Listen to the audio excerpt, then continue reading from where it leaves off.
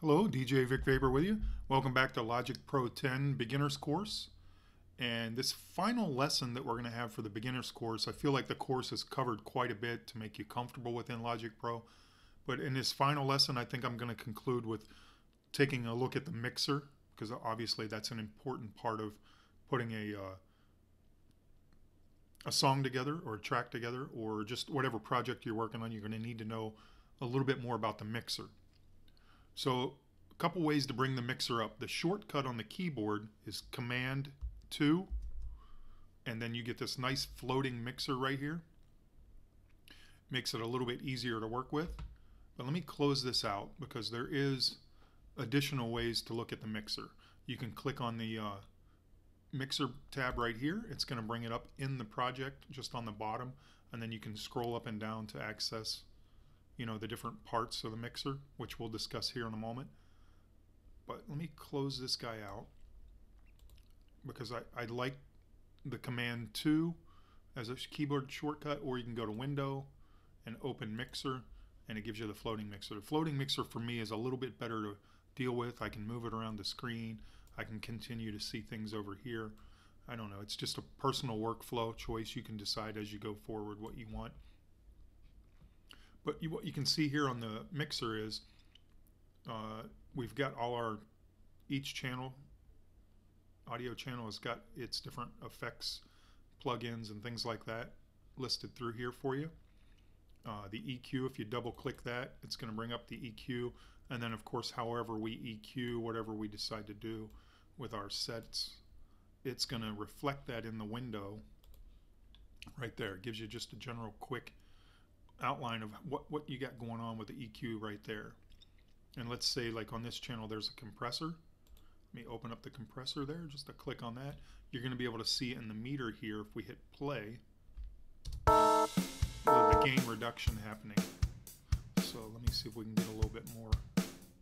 Let's see. There we go. So you can see the gain reduction happen from the compressor being displayed right there in the channel.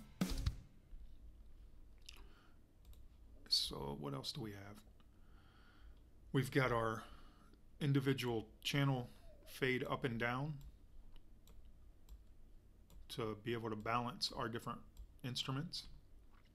We've got our output. We've got our sends.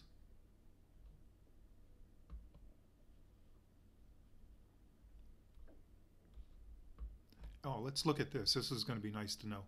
Let's say you want to add a third party. We're on this channel here. We want to add a third party plugin. So you can see as I scroll up and down here, it's giving me like blank up and down arrow sections. So if I click down, I can add any internal plugin that I want that's built into Logic Pro, or I can go down to my audio units that were scanned at installation, and any audio units that I have available to me as third-party plugins or audio units now become available in this menu. So as you see, we scroll through and it's just going to highlight and ask us which one we want to pick. And let's say we want to pick this guy, and boom, there's my third-party plugin added to that particular channel. So another nice feature about the floating mixer is, let's say you see we've got an output channel, a master channel, and the different channels. Let's say you didn't really want to see or have those. I mean, they're still going to be functioning, but we just don't need to look at them. Simply by clicking the filter up here, this is considered a filter. Now these channels aren't being deleted from use, they're just being deleted from our visual point of reference right here. But that's a nice way to restructure that individual stuff there. But also you can see when I was moving the volume up and down, it corresponds instantly with whatever that channel is that that volume instrument's in charge of. So that's a quick overview of the mixer, how to access it, the general features of it, and adding a third-party plugin.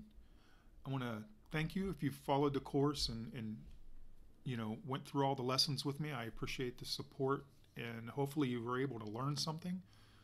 The goal here is to just get you familiar enough with Logic Pro that when you're opening the DAW and moving around inside of it, it doesn't feel like a strange place to be. There's a ton of things that Logic Pro has, a ton of capabilities, excuse me, that Logic Pro has available and can offer. We didn't really get into too many in-depth, detailed portions of that. This was just a big, broad stroke with the paintbrush to give you an idea of what's inside of Logic Pro, where to access it, and kind of maybe get a little project going yourself. I may in the future add in a more advanced course. This time I just wanted to do a beginner's course. I felt like that was something I hadn't seen a lot of, and it'd be nice to put one out for everybody. So once again, thanks for joining us, Logic Pro 10 beginner's course, and subscribe, like, share, all that fun stuff on our YouTube channel. We appreciate the support, and we'll see you soon.